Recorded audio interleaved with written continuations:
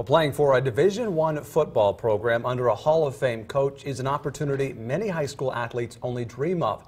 But for one Topeka athlete, that dream came true, but then was cut short.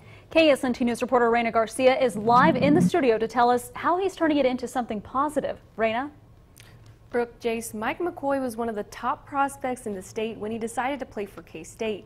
And after redshirting his freshman year, he showed glimpses of promise as a sophomore, only to be stopped in his tracks. At 6'2" and 233 pounds, Mike McCoy was the top-rated running back recruit in the state.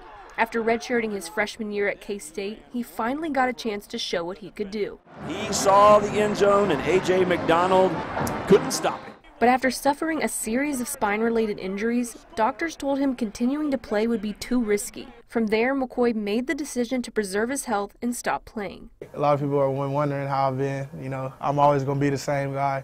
Same laughing, smiling personality. I haven't been in a depressed mood or anything. McCoy was born with spinal stenosis, a condition where the spaces within the spine become narrow, pinching the nerves. The symptoms of a spinal cord pinch or injury would be numbness and tingling, weakness, an inability to move, and if that pinch is significant enough, then that injury may not be reversible. While he may not be able to play another down, McCoy's not giving up on the game he loves. I just always wanted to do something with football someday, so I was like, maybe why not give coaching a shot? He says he's been working with the new coaching staff to learn the ropes and still plans to be involved with the team. He says his experience has given his teammates some extra motivation, and he hopes it provides that for other athletes as well. Give it your all every play because you never know when it should last, and to really just, if you really want something, to really go for it.